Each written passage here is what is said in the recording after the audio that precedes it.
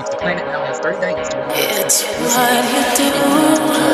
So I got to wait 30 days It's for what you 77% of my see. audience to get into this mode for 14 seconds. From Now that I go haunting in you, depth with this you video, must just be like the previous haunting videos, me. like the one is only 15 seconds of the video, It's taking me where we go. like this one, to get rid of literally 10 seconds. It's But I where showcase we that the original be. work of this video is over 3 minutes long, so I add just 10 seconds From compared to the previous haunting video. you, It'll make it easy. haunting you, Hopefully the beehive might be more beneficial. I mostly stick to the single guys. Hopefully they might get you a little more.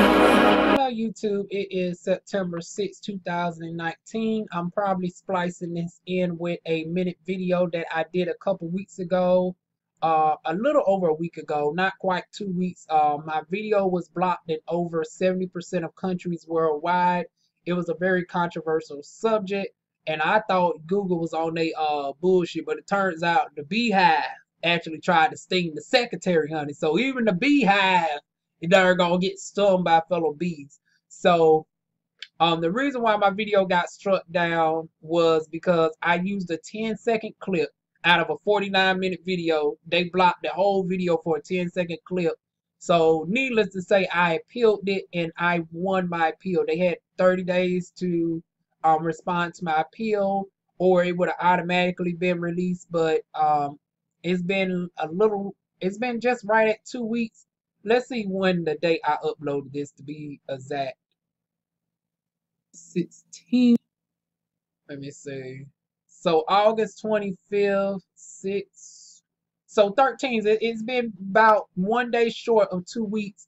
They finally released my video. It is now viewable to all my people across the world. So if you're in the United States, if you are in Mexico, to my African subscribers, because they blocked it everywhere. It was like it was only about 23% of the world that can see my shit. No, Mexico could see it from the beginning. For whatever reason, they didn't block it in Mexico. They didn't block it in several parts of Africa.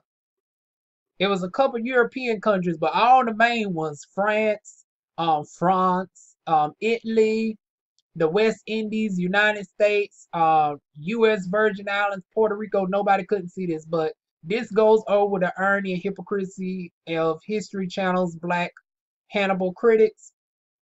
We also go into some other subjects as well. Let me see if I can pull that up. We go into talking about Black Jesus and the hypocrisy of the Bible when it comes to, Jesus Christ.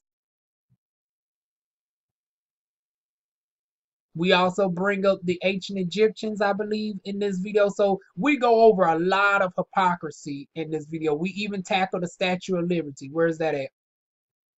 I make comparisons of the original Statue of Liberty compared to the current one. But meanwhile, white folks over on the History Channel want to throw a bitch fit about Hannibal being portrayed as black. But meanwhile, they've been doing stuff like this to us since the very beginning of America being created in 1776.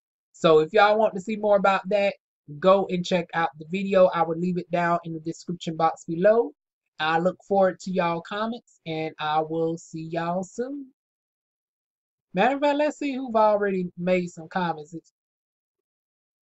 Oh, Miss Deborah, I didn't know you made a comment a week ago. See, it didn't even see YouTube be on their notification of BS as well. I didn't even know somebody even comment. Let me go ahead and give love to Miss Deborah. Y'all know, shout out to Miss Deborah. She's one of my darn on main supporters.